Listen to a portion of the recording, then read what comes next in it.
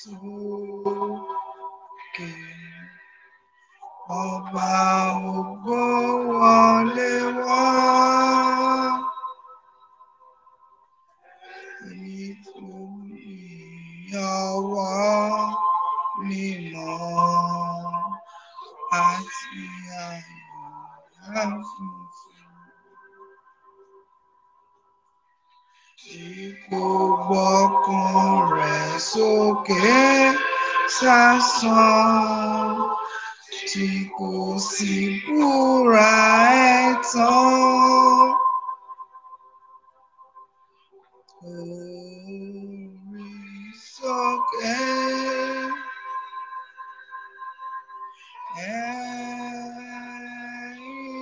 ilẹ̀kùn, káwé sókè. Ọba ògo wọlé wá. Kọ́ba ògo wọnú ilé yìí wá.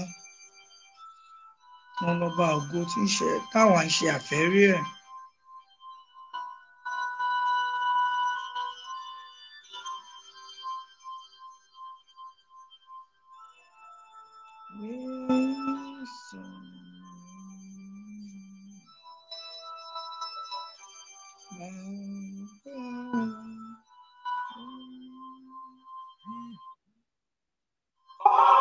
Ta ni ọba àwọn ọba tí í ṣe ọba ògo yìí? Olúwa àwọn ọmọ ogun ní ọba ògo.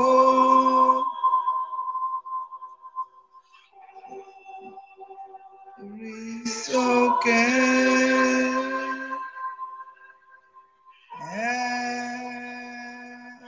ilẹ̀kùn,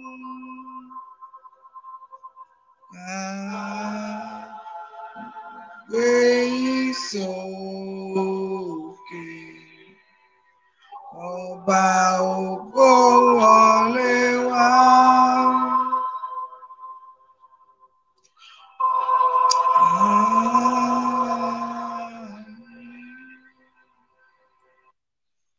Mo kí gbogbo ọmọ Ọlọ́run ní gbogbo ibikíbi tí ẹ ti ń wò mí àti ibi tí ẹ ti ń gbọ́ wa. Mo kí yín pé a kú bójú ọjọ́ ṣe rí lọ́dọ̀ tiyín, lọ́dọ̀ tiwa. Àwa tá wà ní ọ̀sán, àwa tá wà ní àṣálẹ́, àwa tá wà ní òwúrọ̀. Mo kí wa lórúkọ Ọlọ́run Bàbá, orúkọ Ọlọ́run Ọmọ, orúkọ Ọlọ́run Ẹ̀mí Mímọ́ pé a kú ọjọ́ ìsinmi èní, a ó ṣe ọ̀pọ̀ ẹ̀ láyé.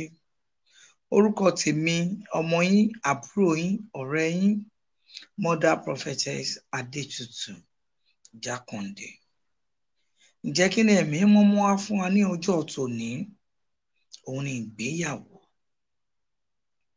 Kí là ń pè ní ìgbéyàwó?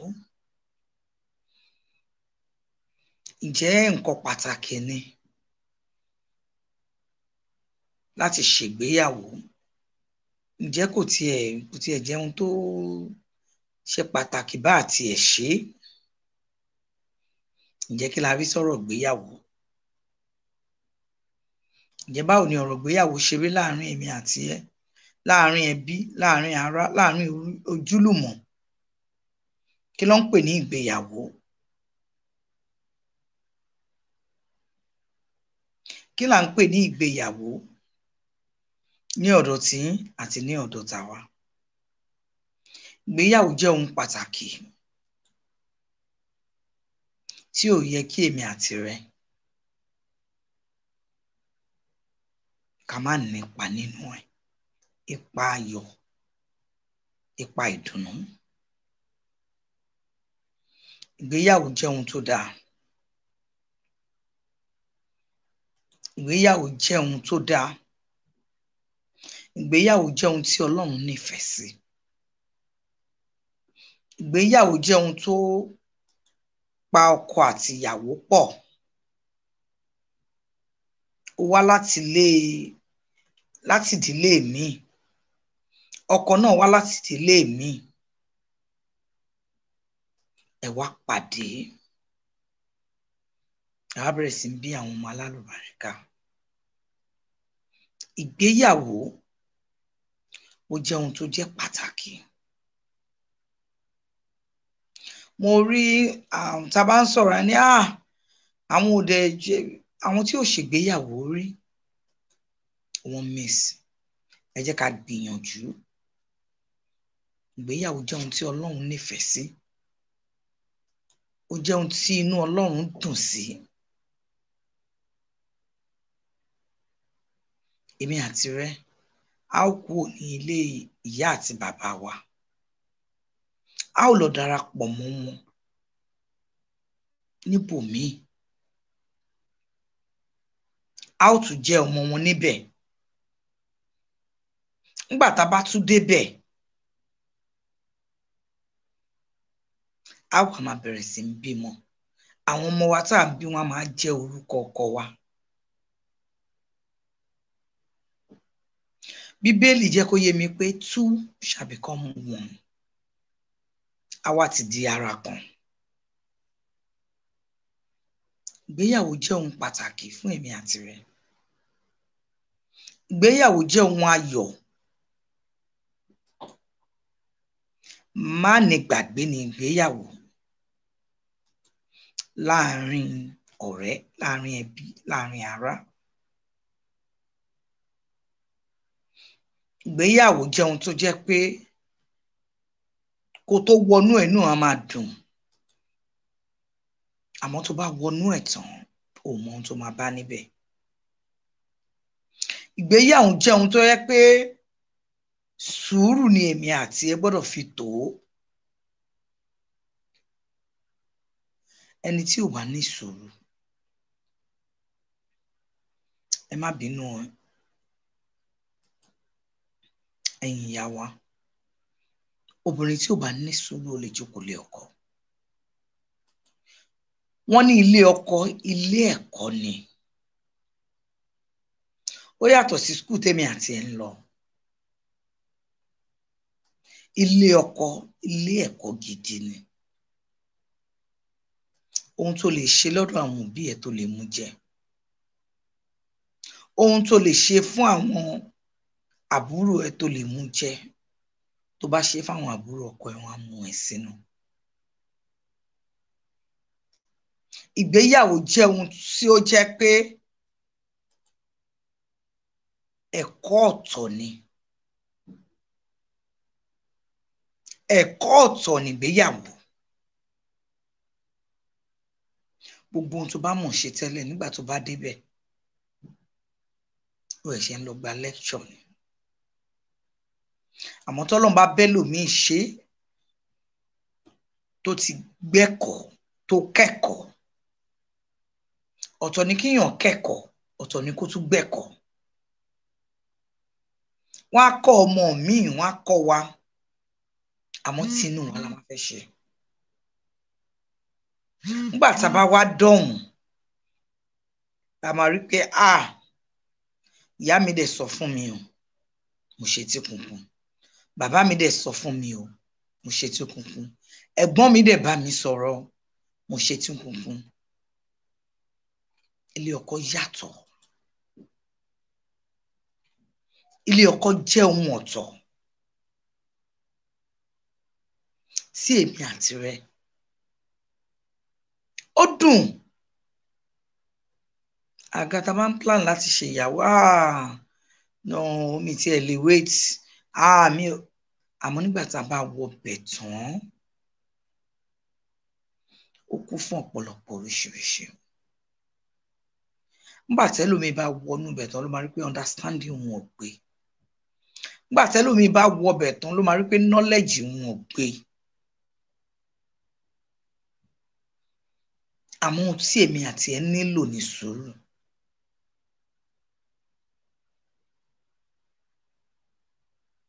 Ẹni tó ní sùúrù, ó kógo ayé jà.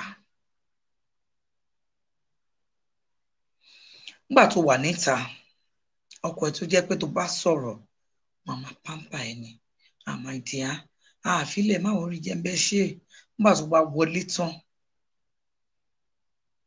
díà oúnjẹ mi dà nígbà tó bá gbóúnjẹ díà wọ́n ló tún máa palẹ̀ mọ́ ìgbéyàwó ò ń ṣe ohun tó máa dúró mo máa fẹ́ gbóúnjẹ fọ́kọ ẹ̀wà wá dúró àwọn respect tó sọnù gan lé yín tó bá délé ọkọ wà rí i àwọn sùúrù tó lè ṣe nílé yín nígbà tó bá délé ọkọ dandan ni àbúrò ọkọ á sọ̀rọ̀ sí ẹ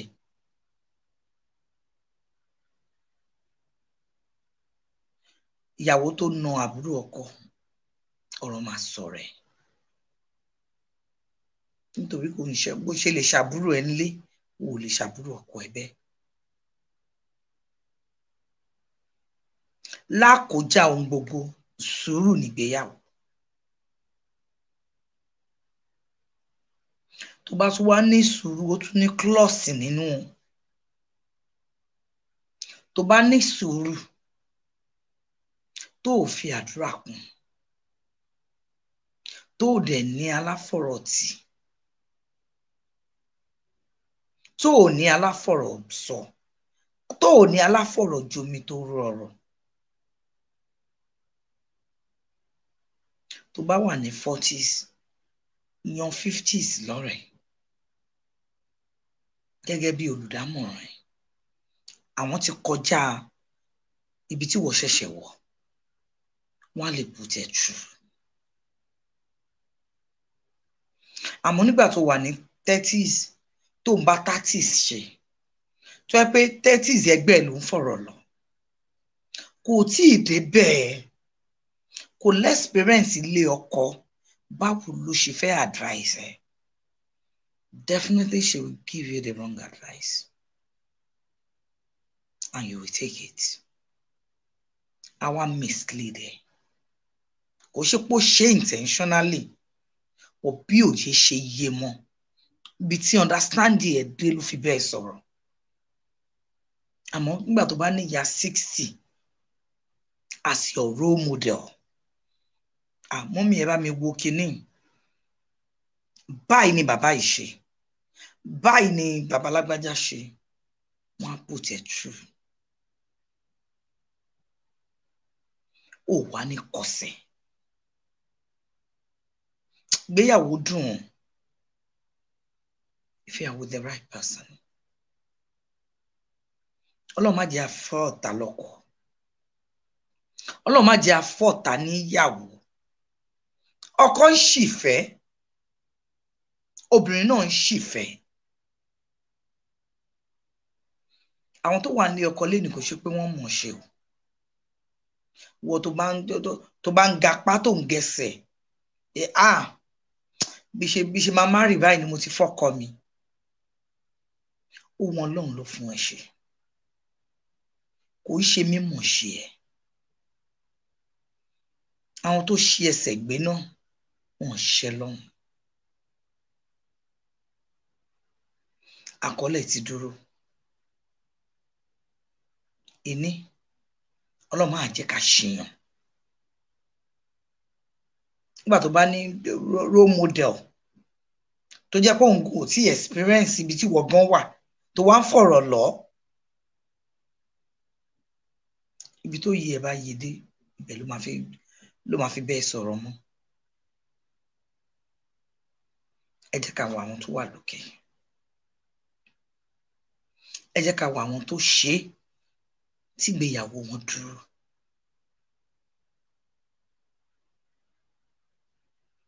ẹ má jẹ́ ká wo àwọn tó mẹ́ẹ̀ ọ́ role model mi òun gùn sí nílé ọkọ wọ́dẹ̀ wà nílé ọkọ báwo ni role model báwo ló ṣe fẹ́ put ẹ into the right direction ìgbéyàwó ojú wọn ayọ̀ ojú wọn ìdùnnú tí ọlọ́run bá yànda right person fún ẹ àwọn ọkùnrin míì tún wá wà ó Ọlọ́run á fún wọn níyàwó wọn. Àmọ́ ìwà ìbìkítà wọ́n á fi dojú ìgbéyàwó yẹn, wọ́n á fi dàbúlẹ̀. Mi ò lè fẹ́yàwó tó ń lọ patí, mi ò lè fẹ́yàwó tó ń jáde. Ọlọ́run á fún ẹ níyàwó tí ò jáde, ìyàwó tí ò dá kan mọ̀.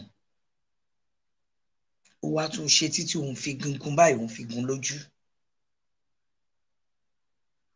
Ó wá níta wá dùn mọ́ ẹ, wá gbẹ́wù ọ̀njọ́ kan kó jáde. Ìgbéyàwó 20 years, ìgbéyàwó 25 years, ó wá forí ẹ̀ ṣánpọ́n. Bẹ́ẹ̀ ni yẹn ò bá sọ̀rọ̀, ǹjẹ́ ẹlẹ́dẹ̀ lè ṣàdúrà fún ẹ?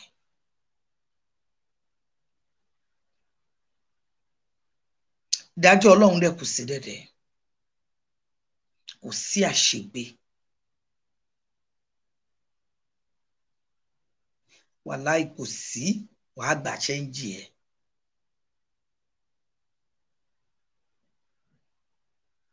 Dèdè ṣẹ́ńjì oníkálukú báyìí Ọlọ́run máa kó fún. Àti ẹ̀wà rọjọ́ àti sùnmọ́.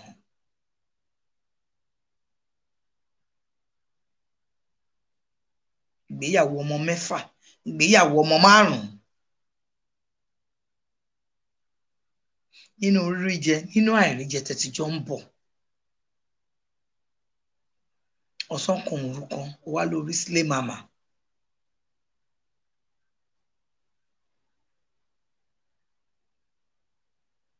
Nígbà tẹ́ bá ń wà wà kiri, ẹ ò rírí kú rí. Ọlọ́run ti yọ̀ǹda ìyàwó alálùbáríkà fún ẹ. Ní ayé òde òní, ìgbéyàwó tó bá gba ọdún 10, ẹ jẹ́ ká kí wọn. Ká máa sọ ètò bá 25 years. Lẹ́yìn 25 years of marriage, ó wá lọ káṣọ, ó wá kó jáde nílé. Ó wá lọ di bàbá ń dágbé, oríṣiríṣi wá ń wá. A máa fi 70 jàlàmbá ní kitchen. Ó sọ ọmọ tó máa pè tó máa dẹ ló. Ẹni tó lọ bá ń ta ò lè bímọ fún ẹ mú. Ẹ jẹ́ ká máa rí o. Obìnrin yẹn ò ti dà sádánwò. Ó jẹ́ wo obìnrin náà ni, tó jẹ́ pé ọkọ ẹ ó ń tọ́ oyin báyìí sí ẹ lẹ́nu ni. Kó tó gbélé ọkọ ẹ ti bẹ́ẹ̀ gbé, kó tó ṣelé ọkọ ẹ ti bẹ́ẹ̀ ṣe, kó tó ṣètàn báyìí ọkọ ẹ ti gbé, kó tó lọ fẹ́ nǹkan ó ti mú kẹ́lé ẹ lọ́wọ́, ti fi pin nọ́mbà sí. Nígbà tó wáyá tó wá bẹ̀rẹ̀ sí ní lóríṣiríṣi ọ̀rẹ́, ló wá bẹ̀rẹ̀ sí ní kẹ́gbẹ́kẹ́gbẹ́. Ẹgbẹ́kẹ́gbẹ́ ó máa ń ba ìwà rere jẹ́ ni. Ilé tó ti ń dùn tó ti ń dùn, ó wá bẹ̀rẹ̀ sí ní di ẹgbẹ́ kí lọkọ ó ṣe. Wọ́n ló ń wá wàkú àwọn agbègbè kò pèlè ẹ lọ́wọ́.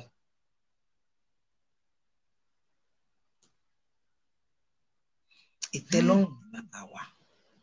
Wọ́n bá nǹkan tí ọkọ ẹ bá ní lágbára tó bá ń ṣe fún ẹ, tó bá nífẹ̀ẹ́ tọkàntọkàn,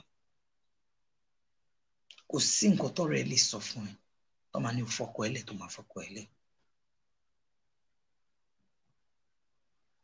Àmọ́ ńgbà tó o bá nífẹ̀ẹ́ ọkọ ẹ gan tọkàntọkàn, tọ́lọ́run ti àbẹ́ ṣe tó ráwọn àwọn ọ̀rẹ́ pàṣíwọ̀wọ̀ tó ń sọ fún ẹ pé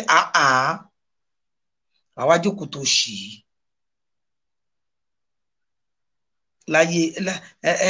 Láyé kíní ta wà ń sìn, wà wá jókòó tẹ jọ kó jáde.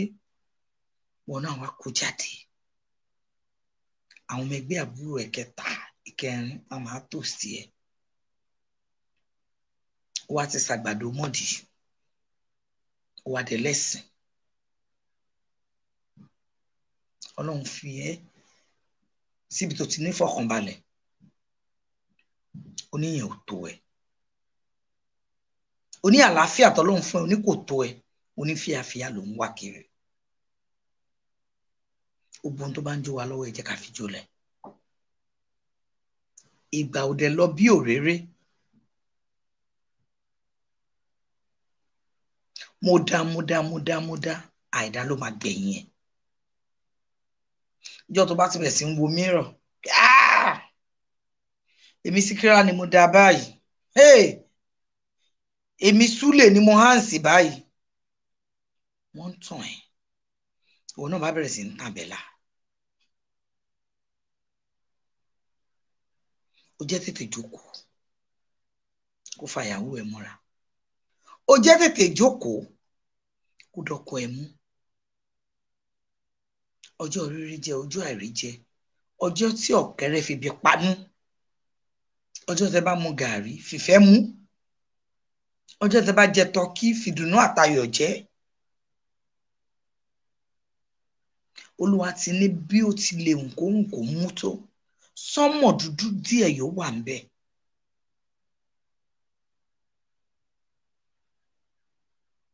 Olúwa ló dá dáadáa, Olúwa náà ló tún dá kejì.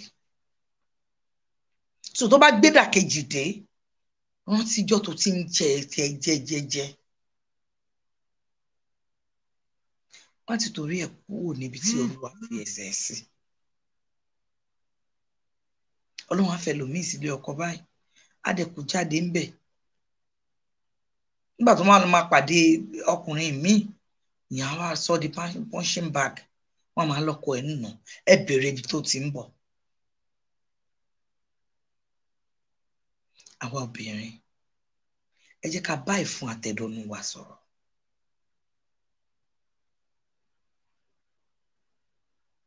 Gbogbo ala mọ̀ pé wọ́n bímọ ṣìnà, wọ́n bímọ àwọn ọkùnrin ni. Àmọ́ ọkọ tó bá súnmọ́ Ọlọ́run, wọ́n ti ń bọ́ ṣìnà dànù. Ẹ̀wù ni wọ́n ti ń bọ́ dànù, wọ́n ti ń lọ sún. Èmi ń jù sókun kókun gbé lọ.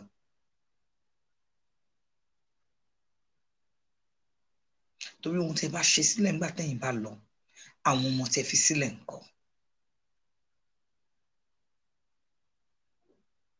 Ẹ jẹ́ ká dìgbéyàwó wa mú. Gbogbo ẹnikẹ́ni tó wà nílé ọkọ, ọmọdé ni, àgbà ni, ọkùnrin, obìnrin, ẹ dìgbéyàwó yín mú. Olúwa yóò dẹ̀ máa bá wa tó. Ẹ jẹ́ ká lọ nínú ọ̀rọ̀ Olúwa.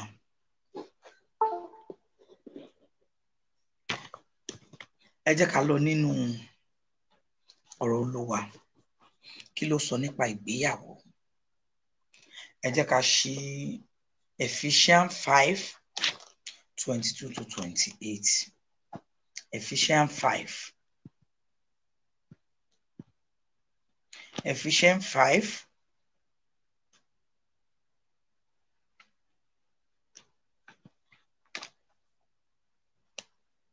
Ephesians 5.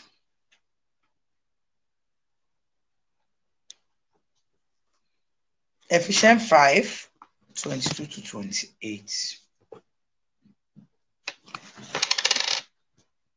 Wives, submit yourself unto your own husband as unto the Lord. Kí ni Bíbélì sọ fún mi àti ẹ? Submit ju ara rẹ̀ ńlẹ̀ fún ọkọ rẹ̀. Nígbà tó ti ṣe I do, everything you have belong to your husband. Ọkọ lolówó orí aya, ọkọ tún ládé orí aya. Bọ́kọ kéré báyìí ọkọ lọ́kọ ń jẹ́. Nǹkan tó ti mú ẹ, tó ti yàn láàyò, tó ti yàn lólólùfẹ́, tó ti mú wálé fáwọn òbí ẹ, gbogbo ohun tó bá ń sọ gbọ́dọ̀ ní ìtẹríba. Submit. Wives, Bíbélì ò sọ pé husband submit to your wife. Only wives, submit yourself unto your husband. Ẹ̀yin aya, ẹ máa tẹríba fún àwọn ọkọ yín gẹ́gẹ́ bí fún Olúwa. Jẹ́ ìwọ ń tẹríba. Tọkọ ẹ bá sọ ẹyọ kan, o ready láti sọ 15. Wọ́n tún máa bẹ̀ ní ìyá alágbájá ẹ dákẹ́. Irọ́, ẹ jẹ́ kí n sọ̀rọ̀. Ẹ jẹ́ kí n sọ̀rọ̀. Má sọ̀rọ̀. Ó mọ̀ ọ̀rọ̀ sọ. Ó dẹ̀ bèrè lọ́wọ́ mọ́mì mi àti ẹ. Wọ́n ṣe fi ìrẹ̀lẹ̀ jókòó lé ọkọ.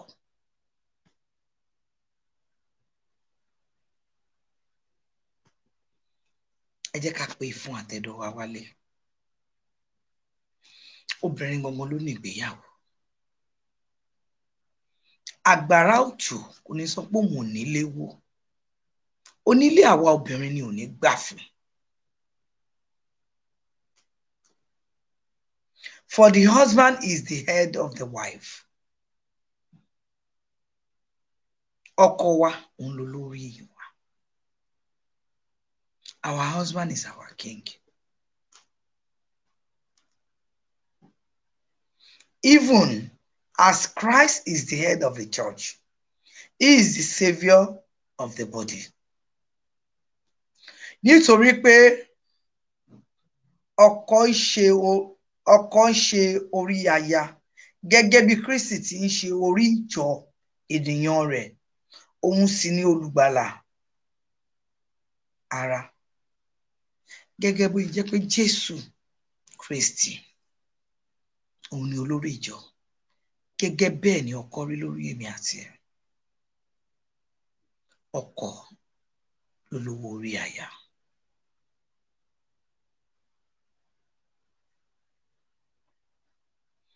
Therefore, as the church is subject unto Christ, so let the wives be to their own husband in everything. Ní gbogbo nǹkan. Nítorí náà, gẹ́gẹ́ bí ìjọ ti tẹríba fún Kristi, bẹ́ẹ̀ sì ni kí àwọn aya kí ó máa ṣe sí ọkọ wọn ní ohun gbogbo. Ó fowó oúnjẹ lẹ̀, kò fowó oúnjẹ lẹ̀. Ó tọ́jú ẹ, kò tọ́jú ẹ. Ó deserve respect, regardless of anything. You still need to respect him. Compulsory ni gẹ́gẹ́ bí Bíbélì ṣe sọ fún wa. A gbọ́dọ̀ tẹríba fún un. A gbọ́dọ̀ fún un ní ọ̀wọ̀. Bíbélì ló ń sọ fẹ́mi àti ẹ. Gbogbo ẹ̀yin tẹ́ máa ń gbọ́ ọkọ yín lẹ́nu, ẹ lọ jáwọ́.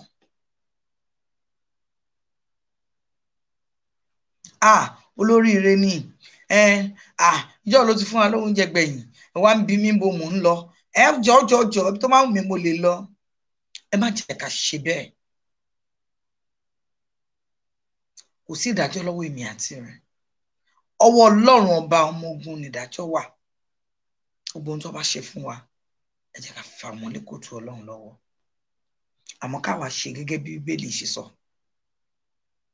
Ẹ jẹ́ káwa ṣe gẹ́gẹ́ bí ọmọ tó gbọ́ràn sóbí ẹ̀ lẹ́nu. Olúwa ní ká tẹríba fún wọn. Ẹ jẹ́ ká tẹríba. That he might satisfy and clean it with the washing of water by the word, that they might present it to himself a glorious church, not having spot or wrinkled or any such thing, but that it should be holy and without blemish. So sought men to love their wives as their own bodies. Ẹ̀yin ọkùnrin nìyẹn. Bíbélì ní ẹ̀yin náà ẹ fẹ́ràn ìyàwó yín gẹ́gẹ́ bí ara yín. If you cannot hurt yourself, you can never hurt your wife. But ìwọ tó o lè fi píìnì gún rẹ̀, o dẹ̀ ready láti ṣáyàwó ẹ̀. Ọlọ́run ní ṣe yín nírú ọkọ bẹ́ẹ̀. Gbogbo ẹ̀yin ọkùnrin tẹ́ ń ná ìyàwó yín, ẹ jáwọ́ lápọ̀n tí ó yọ, kẹ́ dà mí lákàánú. Gbogbo ọkùnrin tó bá ń gbọ́wọ́ sókè báyìí tó bá ń ná ìyàwó ẹ̀ kò kì í jẹ́ kán rí ṣe. Ẹ lọ bèrè lọ́wọ́ ìyá yín, ẹ lọ bèrè lọ́wọ́ bàbá yín, kò kì í jẹ́ kí ọkùnrin rí ṣe. Látàyé àwọn bàbá àti ìyá wa ni ayé àtijọ́. Kò dáa kí ọkùnrin máa gbé ọwọ́ sókè ná ìyàwó ẹ̀, ìyàwó tó fẹ́ tó ló nífẹ̀ẹ́.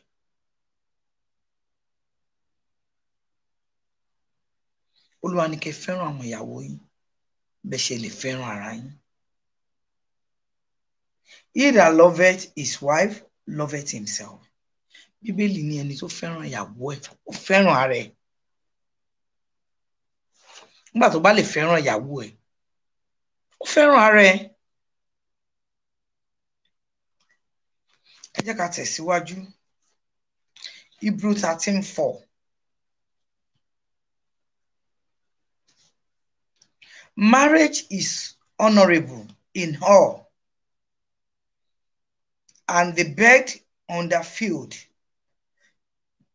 but warmongers and adulterers God will judge. Kí ìgbéyàwó kí ó ní ọlá, kí ó ní ọlá láàrin gbogbo ènìyàn, kí àkéte sì jẹ́ aláìlérí nítorí àwọn agbèrè àti àwọn panṣágà ni Ọlọ́run yóò dá lẹ́jọ́. Tọ́kọ ẹ bá ń ṣàgbèrè ó máa gbàdájọ́. Tíyàwó ẹ bá ń ṣàgbèrè Olúwa yóò dá lẹ́jọ́. Olúwa ló ní ìdájọ́, kò sí ìdájọ́ lọ́wọ́ èmi àti rẹ. Ẹ má dá ẹnikẹ́ni lẹ́jọ́ kí Bíbélì má bàa dá yín lẹ́jọ́. Ẹ jẹ́ ká tẹ̀síwájú. 1 Corinthians 13. 1 Corinthians 13.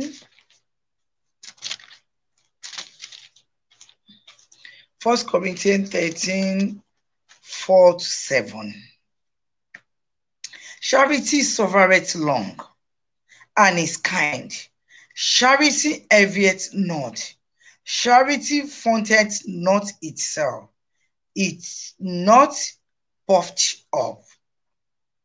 Ìfẹ́ a máa mú sùúrù, a sì máa ṣeun. Ìfẹ́ kì í ṣe ìlara. Bíbélì, ìfẹ́ kì í ṣe ìlara. Àmọ́ púpọ̀ náà àwọn obìnrin. Àánú mi ò lè stand there. Báwo ló ṣe máa jáde látàárọ̀ tó ṣe máa wọlé sí àánú? Bíbélì ní ìfẹ́ kì í bínú, a máa mú sùúrù. Ìfẹ́ kì í ṣe ìlara. Ìfẹ́ kì í sọ̀rọ̀ gbéraga. Èmi ni mò ń sanwó lé. Kò sí ẹ̀rọ kankan fílẹ̀ mọ́. Èmi ni mò ń ránjẹ sílé. Èmi ni mò ń tọ́jú àwọn ọmọ. Ìgbéraga nìyẹn. Ẹ bọ́lẹ̀ ń bẹ̀. Ẹ kúrò ní bus stop yẹn. Whatever you're doing for your husband, you're doing it for yourself. Ẹ̀yin méjèèjì lẹ́jọ́ nílé. Tó bá jẹ́ pọ́dọ̀ ẹ ló yí sí, ṣé pẹ̀lú ìfẹ́? Stop complaining.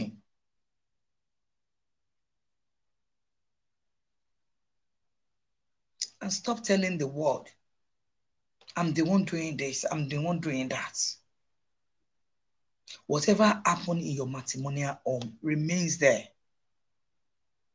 Stop sharing it to third party. Kí ló dé wọ́n jó yín lẹ́nu kékeré ni? Must you talk? Must you?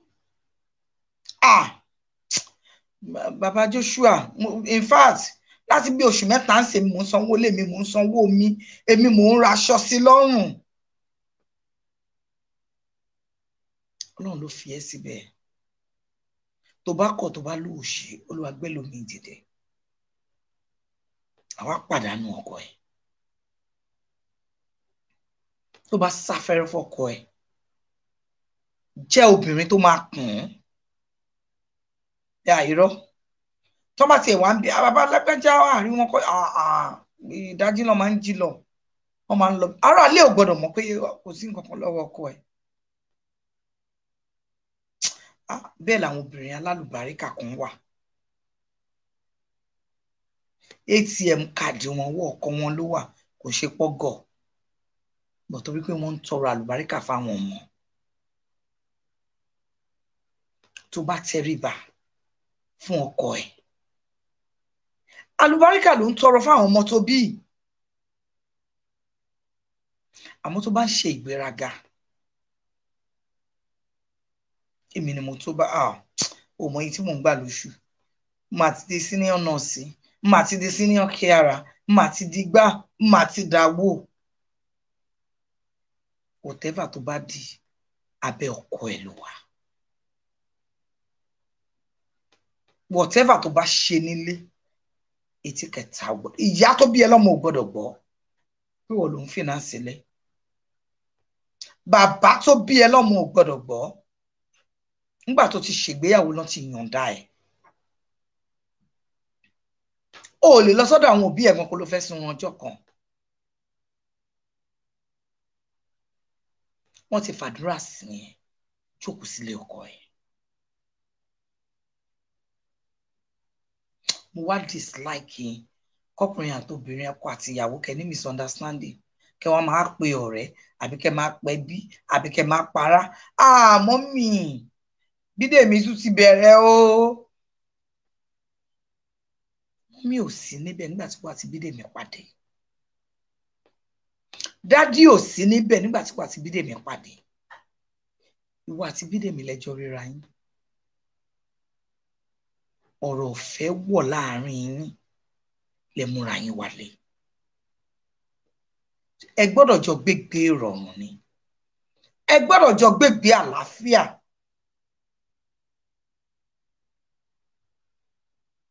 Kò easy. Ó wá láti family background ọ̀tọ̀. Ọkọ náà wá láti family background ọ̀tọ̀. Kí wà yín kó tó bá yín lára mu ó máa ṣe díẹ̀. Àmọ́ torí ìfẹ́ tẹ ní ẹ ní lè rí àléébù ara yín. Ìfẹ́ a máa mú sùúrù. Ìfẹ́ kì í bínú. Ìfẹ́ kì í ṣẹ̀tàn.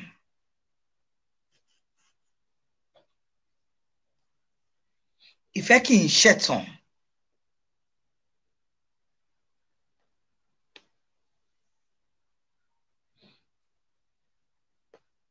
Ìfẹ́ òun ṣe ẹ̀tàn. Àmọ́ Ọlọ́run á ràn wá lọ́wọ́.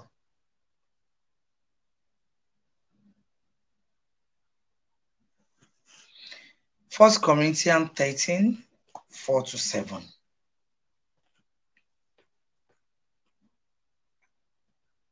He that speaketh in an unknown tongue edified himself, but he that prophesies edified the church.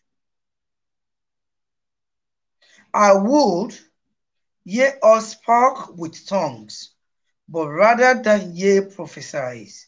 For greater is he that prophesies than he that speaketh with tongues, except he interprets, that the church may receive edifying. Now, brethren, if I come unto ye speaking with tongues, then what shall I profit you, except I shall speak to you, either by revelation, or by knowledge, or by professing, or by doctrine? And even things without life-giving sound, whether par or harp, except they give a distinction in the sound, how shall it be known what is piped or harped? Kò sí irúfẹ́ tó lè ní, kò sí irú nǹkan tó lè má ṣe. Irọ́ gbogbo èdè ni mo lè fọ̀ àmọ́ ò nífẹ̀ẹ́. Ó sọ nǹkan tó dẹ̀ sọnù, nǹkan tó lágbára nífẹ̀ẹ́ tí ò gbọ́dọ̀ sọnù nínú ayé mi àti rẹ. Ìfẹ́, gbogbo ohun tá a bá ń ṣe, ìfẹ́ ṣe pàtàkì. Kò ń ṣe láàrin lọ́kọláya nìkan, láàrin àwọn ọmọ tá à ń bí, láàrin òbí sí ọmọ, láàrin ọmọ sí òbí, ìfẹ́ ṣe pàtàkì.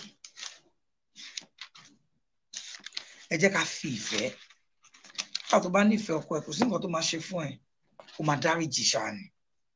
Ẹ jẹ́ ká lọ sí Mark 10:7-9. Mark 10:7-9. For this cause shall a man leave his father and mother and cleave to his wife, and they twain shall be one flesh. So then they are no more twain but one flesh. Nígbà tí ìwọ bá kúrò nílé yín, tí èmi náà kúrò nílé wa, a di ara kan, a kì í ṣe méjì mọ́. Òun ni Bíbélì sọ fún wa. Nítorí èyí ni ọkùnrin yóò fi bàbá àti ìyá rẹ̀ sílẹ̀, yóò sì fara mọ́ aya rẹ̀. You leave your parents' house. O ti fi ilé ìyá ẹ̀ sílẹ̀, o ti fi ilé bàbá ẹ̀ sílẹ̀. Àwa lọ darapọ̀ mọ́ ọkọ ẹ̀.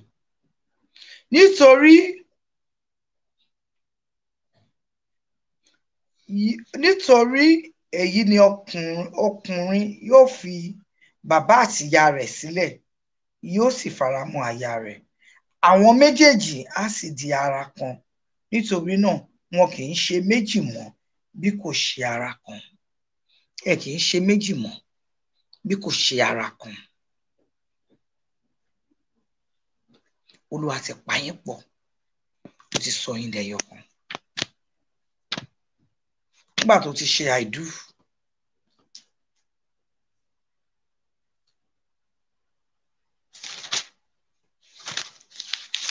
ẹ jẹ́ ká wo 1 Peter 3:15. 1 Peter 3:15. But sanctify the Lord God in your hearts, and be ready always to give an answer to every man that asks you a reason of the hope that is in you with meekness and fear. Ṣùgbọ́n ẹ bọ̀wọ̀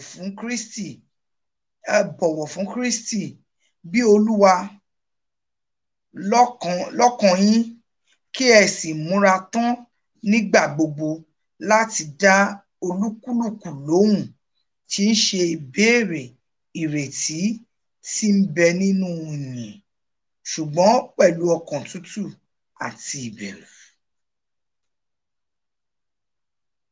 Anything we are doing, let your mind be pure.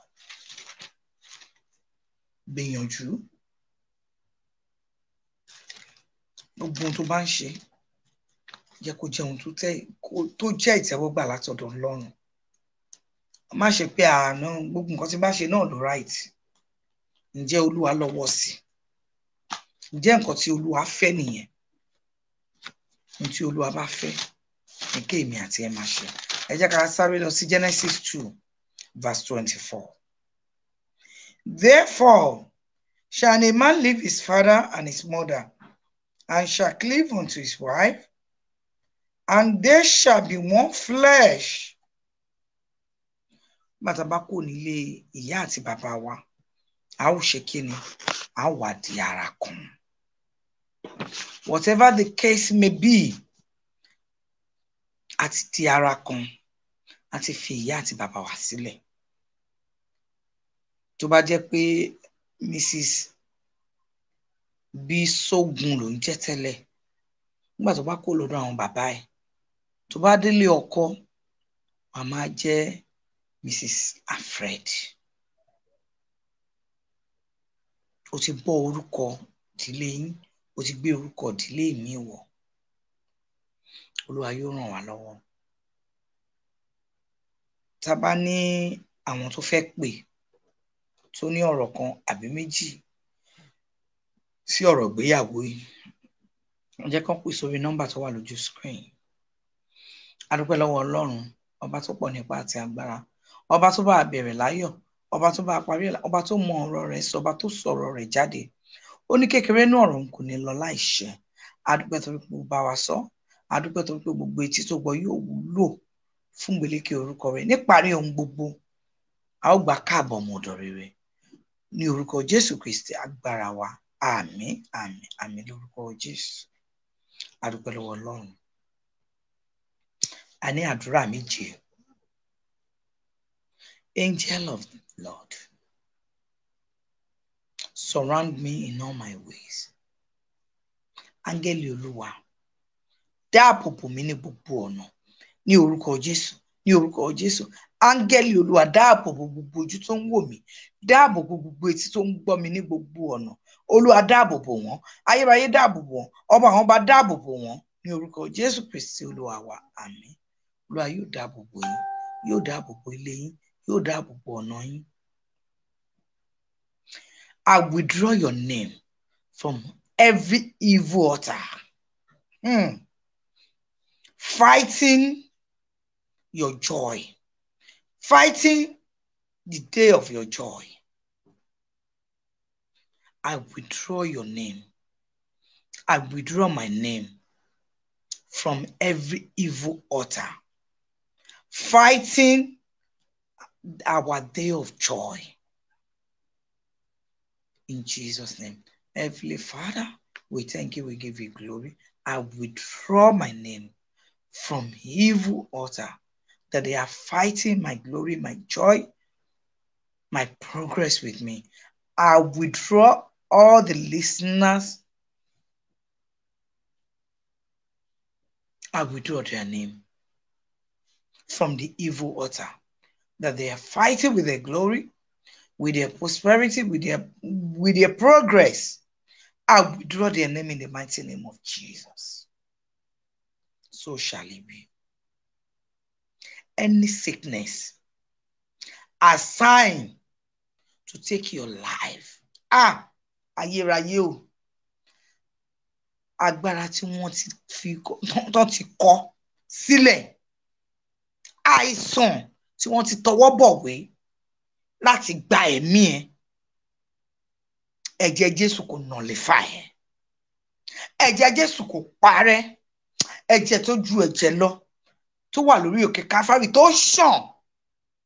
Mo ní kó pa àmì ikú kò lórí ẹ. Kó pa àmì àṣetì kò lórí ẹ. Kó pa àmì ikú kò lórí àwọn ọmọ ẹ. Ó wọnú ìṣẹ̀rẹ̀ tuntun lọ. Gbogbo ogun àìsàn. Èyí tó ti jẹyọ, èyí tí ò ti jẹyọ. Ọlọ́run o. Olúwa kó bá mi fomi yìí, kó bá mi fi tì jáde. Ẹ̀jẹ̀ Jésù kó dàpọ̀ mọ́ omi àti ara ẹ̀.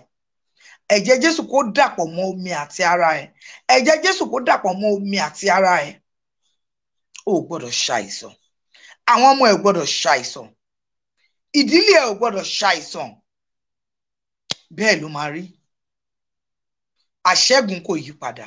Ní orúkọ Jésù Kristi Olúwa wa. Àmín, àmín lórúkọ Jésù.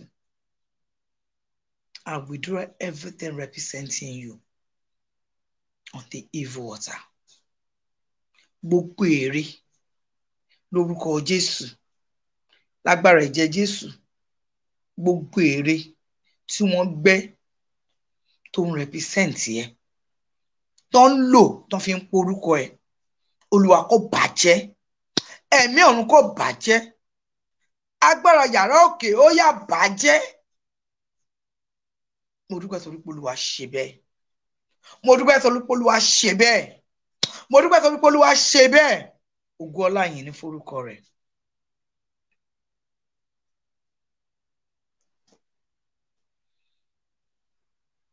Olúwa jẹ́ kí ibùgbé wa kó wà ní abẹ́ òjìji ẹ̀.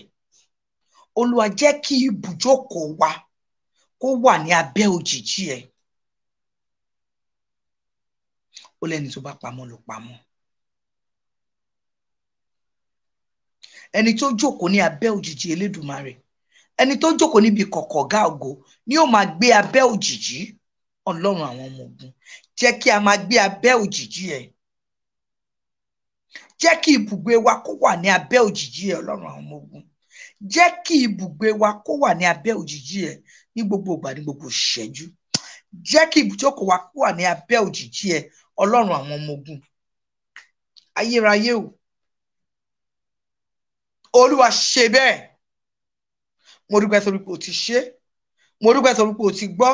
Ògo ọlá yìí ní forúkọ yín, ní orúkọ Jésù Kristi agbára wa. Àmín, àmín lórúkọ Jésù. Oore ọ̀fẹ́ ní gbẹ́kẹ̀lé mi. Jésù kú fún aráyé, ó kú fún èmi ẹlẹ́ṣẹ̀. Oore ọ̀fẹ́ àdúrà Jésù. Olúwa fi gbé wa ró. Oore ọ̀fẹ́ rẹ Olúwa fi gbé wa ró. Oore ọ̀fẹ́ rẹ gbogbo ojú tó ń wò mí, gbogbo etí tó ń gbọ́ mi. Oore ọ̀fẹ́ rẹ Ọlọ́run àwọn ọmọ, ó yá fi gbé wa ró. Ó yá fi gbé wa ró. Olúwa fi gbé wa ró. Gbogbo ogun oore ọ̀fẹ́ rẹ Olúwa fi gbé wa ró. Oore ọ̀fẹ́ rẹ Olúwa fi gbé wa ró. Oore ọ̀fẹ́ rẹ Olúwa fi gbé wa ró. Oore ọ̀fẹ́ rẹ Olúwa fi gbé wa ró. Oore ọ̀fẹ́ rẹ Olúwa fi gbé wa ró láti òní lọ títí láéláé. Àmín, àmín lórúkọ Jésù.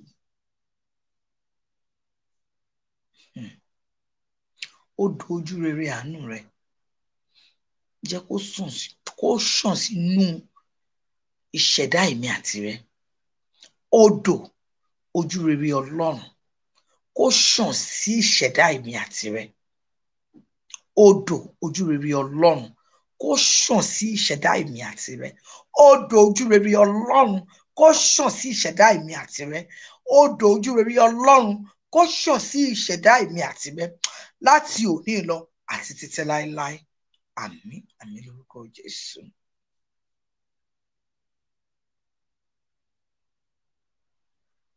Kí ló ń béèrè lọ́wọ́ Ọlọ́run tí ò ti ṣe fún ẹ, tó kàn ẹ́ tó ń pòrúurú? Mo dúró lórí ọ̀rọ̀, mo fẹ̀yìntì àgbélébù, ilẹ̀ mi yàn rìn ni. Gbogbo ohun tó ń béèrè tọkàn ẹ fi ń pòrúurú, Olúwa kó lọ ṣílẹ̀kùn ayọ̀ fún ẹ. Ayérayé kó ṣílẹ̀kùn ayọ̀ fún ẹ tí ò ní tì mọ́ láéláé. Ọba àwọn ọba kó lọ ṣílẹ̀kùn ayọ̀ fún ẹ tí ò ní tì mọ́ láyéláyé. Àṣẹ tẹ fọ́jọ́ lọ́jọ́ fi ń yọ. Àṣẹ tẹ fọ́ọ̀rùn lòòrùn fi ń ràn. Àṣẹ tẹ fún mi Ọlọ́run àwọn ọmọ ogun. Ẹni gbogbo ohun tí bá ti wí ó dàṣẹ. Ẹni gbogbo ohun tí bá tú láyé yẹn yóò tú lọ́run. Ẹni gbogbo ohun tí bá dè láyé Ọlọ́run àwọn ọmọ ogun ẹlẹ́yìn yóò dè lọ́run. Mo sọ gẹ́gẹ́ bí àdéhùn Olúwa àwọn ọmọ ogun, ó yá mo wá sí ìmúṣẹṣẹ gẹ́gẹ́ bí àṣẹ rẹ. Àṣẹ́gun kò yí padà. Mo dúpẹ́ torí pé o ṣe bẹ́ẹ̀. Òwí bẹ́ẹ̀ ṣe bẹ́ẹ̀ ni ẹ. Akọni ẹlẹ́rù. Mo gbé ọ̀gá, mo yìn ọ́ lógo. Mo dúpẹ́ torí pé o ṣe. Mo dúpẹ́ torí pé o gbọ́. Mo dúpẹ́ torí pé o gbà. Ògo ọlá yìí ní forúkọ rẹ. Ní orúkọ Jésù Kristi agbára wa. Àmín, àmín lórúkọ Jésù. Kì í ṣe mi mọ̀ ọ́ ṣe, kì í ṣe agbára mi, kì í ṣe títóbi mi lẹ fi dá mi sí o bàbá. Kò ń ṣe mímọ̀ ṣe wa, kò dẹ̀ ń ṣe agbára wa, bí kò ń ṣe nípa oore ọ̀fẹ́ ẹ̀jẹ̀ ọ̀dọ́ àgùntàn tí èmi àti ẹ tá jàǹfààní ẹ̀, tá jàǹfààní ẹ̀, tá dẹ̀ máa jàǹfààní ẹ̀, tá máa fi dàgbà, tá máa dògbó, tá máa fọ́ pé, tá máa fẹ́ rẹ̀ jíjóbi. Iléeṣẹ́ tá a wà yìí Olúwa dá wọlé. Iléeṣẹ́ tá a wà yìí ẹ̀mí mọ́ dá wọlé. Ní gbogbo ìgbà, ní gbogbo ìṣẹ́jú, Olúwa polongo iléeṣẹ́ yìí. Ayérayé polongo iléeṣẹ́ yìí. Ibi tí wọ́n ti ẹ̀ lérò pé àwọn máa dé, Olúwa gbé wọn kọjá abẹ́. A dúpẹ́ torí pé o ti ṣe. A dúpẹ́ torí pé o ti gbọ́. Ògo ọlá yìí ní forúkọ yín. Ní orúkọ Jésù Kristi agbára wa. Àmín, àmín lórúkọ Jésù. A ní ìṣẹ́jú 5 fún àwọn tó bá fẹ́ pè wọlé. gbogbo ẹni tó bá fẹ́ pè wọlé a ní ìṣẹ́jú 5. Nọ́mbà tẹ́ máa pè sí òun ni 079 3526 5783. gbogbo ẹni tó bá fẹ́ pè wọlé ẹ ní àǹfààní láti pè wọlé.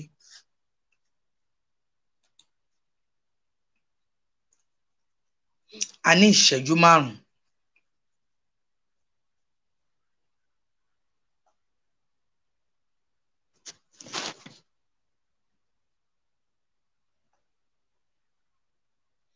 A ní ìṣẹ́jú 5. Ẹni tó bá fẹ́ pè wọlé ẹ pè wọlé. A ní ìṣẹ́jú 5.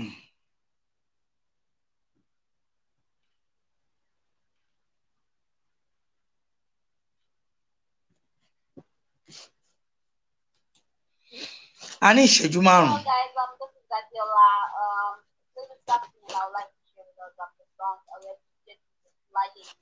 Actually, already this is the flying we found from the field. I hope you'll enjoy. Thank you. Jésù kò sí láyé yìí. Jésù nìkan lọ̀rẹ́ tí. A kú ojúmọ́ akáàsán o.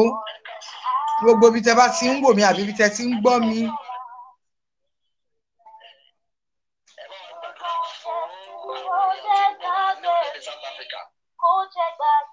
Okay, sir.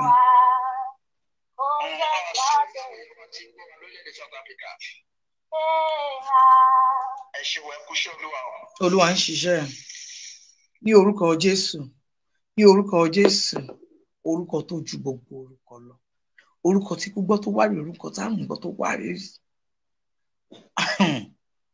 Lẹ́yìn orúkọ yìí tí Olúwa ti fún àkóso orúkọ mìíràn mọ́.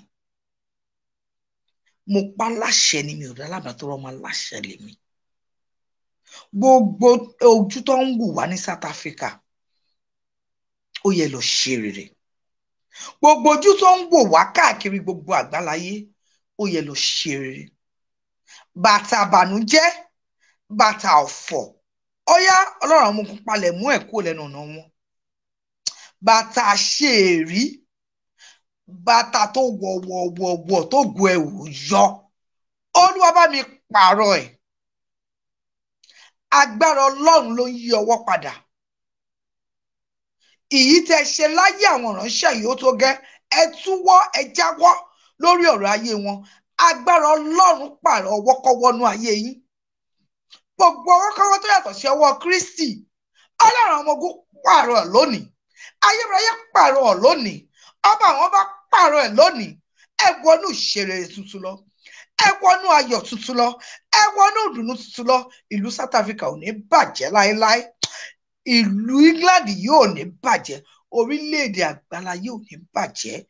Olúwa yóò bá wa dáwọ́ bí dúró. Afẹ́fẹ́ burúkú ò ní fẹ́ lù wá. Afẹ́fẹ́ burúkú ò ní fẹ́ lù wá tọmọtọmọ. Mo dúpẹ́ torí pé Olúwa ṣe. Mo dúpẹ́ torí pé Olúwa gbọ́. Ògo ọlá yìí ní forúkọ rẹ̀. Ní orúkọ Jésù Kristi agbára wa. Àmín, àmín lórúkọ Jésù. Ẹ jẹ́ ká pè. A ní ìṣẹ́jú 3. Jésù kò jẹ́ gbàgbé mi. Kò jẹ́ gbàgbé mi o. Má ṣe iyèméjì. Ohunkóhun tó ń kó lè dé. Ìgbà tó rọ́pò ìrànwọ́ rẹ̀ yóò. Ẹni àánú lọ́wọ́ Olúwa kò jẹ́ gbàgbé mi o wá. Kò jẹ́ gbàgbé mi ẹ̀wọ̀ rẹ̀ òtítọ́. Kò jẹ́ gbàgbé mi. Hallelujah. Ṣùgbọ́n Jésù kò jẹ́ gbàgbé mi. Kò ní gbàgbé mi àti rẹ. Ọ̀rọ̀ ibi Jésù òun nìkan lọ̀rẹ́ òtítọ́. Òun nìkan lọba fúnni má sìrègùn. Bọ́rẹ̀ bá ṣe nǹkan kan fún ẹ yóò sìrègùn. Yá ọpẹ́lọpẹ́ wa lára lágbájá. Àmọ́ Ọlọ́run nìkan lọba fúnni má bójú wẹ̀yìn.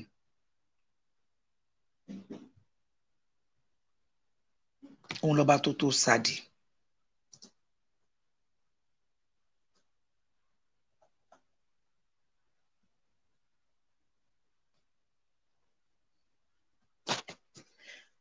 A ní ìṣẹ́jú mẹ́ta.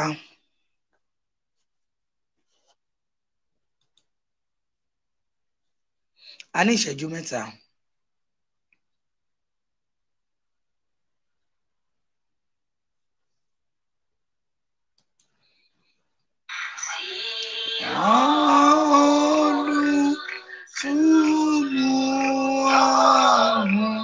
Fún oore àti agbára rẹ̀ à ń kọ́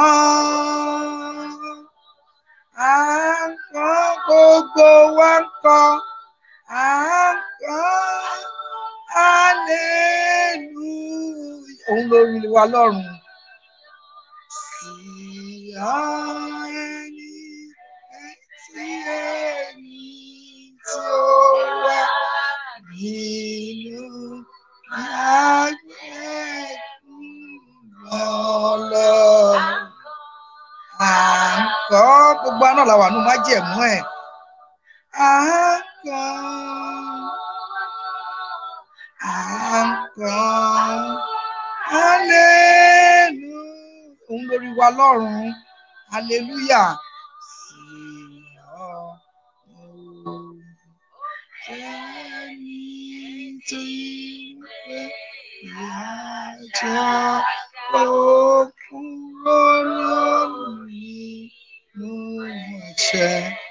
À ń kọ́ kí gbogbo ọṣà kókó ònú ẹ̀ṣẹ̀. À ń kọ́ hallelujah. A ní ìṣẹ́jú méjì.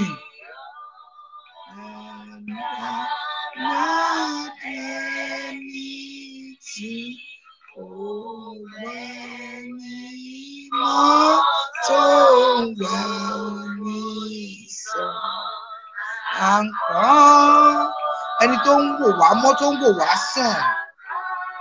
À ń kọ́ gbogbo wa ń kọ́. À ń kọ́ hallelujah. A ní ìṣẹ́jú méjì sí Ọlọ́run. Ẹ jẹ́ ká ṣíà program yìí. Gbogbo ọwọ́ tí a fi ń ṣíà ẹ̀ a fi ṣe ohun rere, a fi ṣe ohun ayọ̀. Ẹ jẹ́ ká ṣíà program yìí. À ń kọ́